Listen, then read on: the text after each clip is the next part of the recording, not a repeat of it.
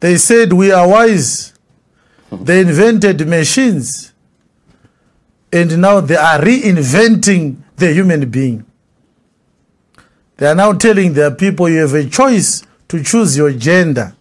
What nonsense! What hogwash! What ruse!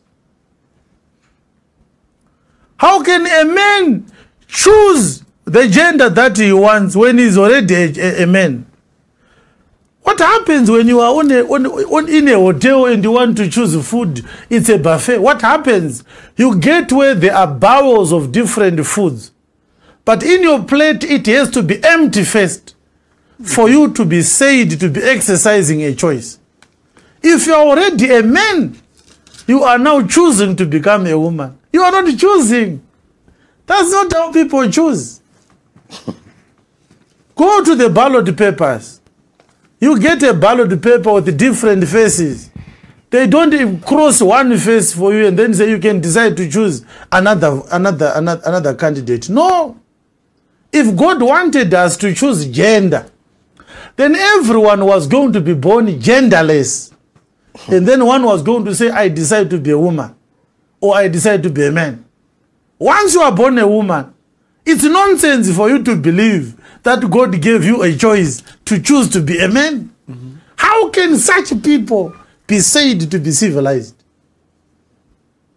Mwari akakupa choice yekuchuza kuti uite murume kana mukadzi. Okay. Saka wakazvarwa uri chi? Ndanga ndiri murume zvangu asi ndaida kuita mukadzi.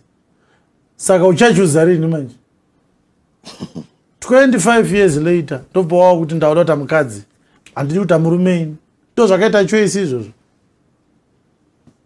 Professing themselves to be wise, they became fools. They are sponsoring a lot of advocacy programs, billions of dollars. Right now, Uganda is being fought left, right, and center. They are sponsoring some shameless Ugandans to win electoral votes into the parliament so that they can amend the Ugandan constitution to allow same-sex marriage. I pray to God that Africa remains resolute and defiant on the issue of their disinterest over this nonsense of same-sex marriages. It's not wisdom. Lawyers are going to school and they are getting free scholarships so that they can learn how to defend gay rights in courts of law. What nonsense. You are going to school to learn stupidity in the name of knowledge, in the name of wisdom. It's a human right. Who determines what is a human right? And human rights, God-given rights. Was this one given this status by God?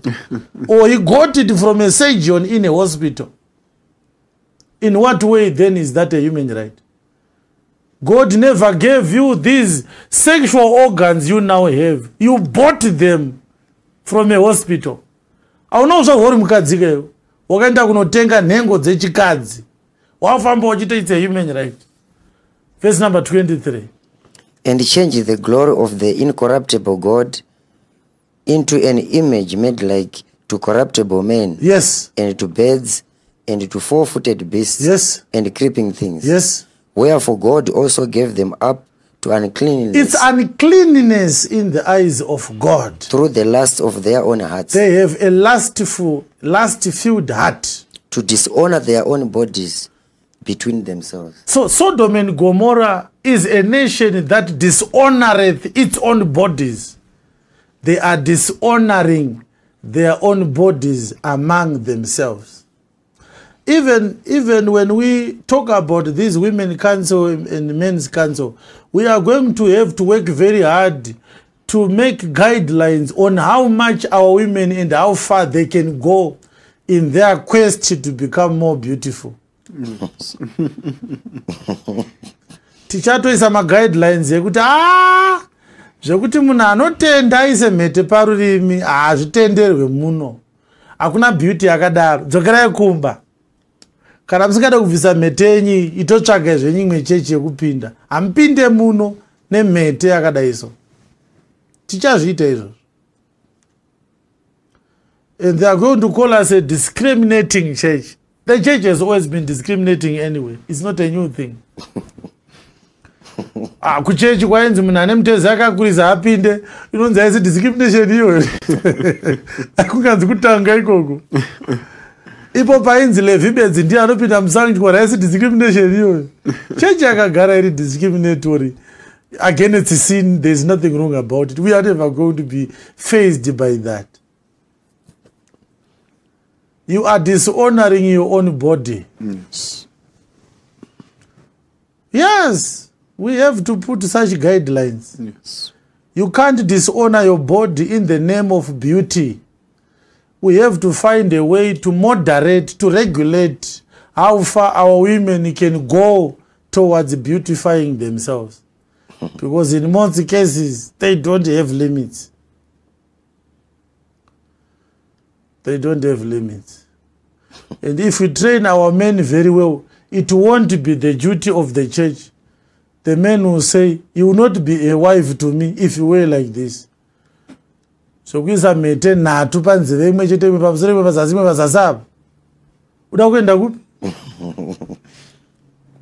Saka varume vakadzidziswawo vakaita vanhu kwavo vakakwana. We will not have to deal with it at the church level. Yes. Notaura nemukadzi wemunhu kuti mapfekere amuri kuita. Iye murume wacho ari pasaidi apa. Utozonzwa kuti ndichitozviona ndaitoshaya kuti chii. Ukagobuda naye sei mumba akadai. Verse 25. Who changed the truth of God into a lie, They have changed the truth of God into a lie. and worshipped and served the creature more than the Creator. They are lying to themselves that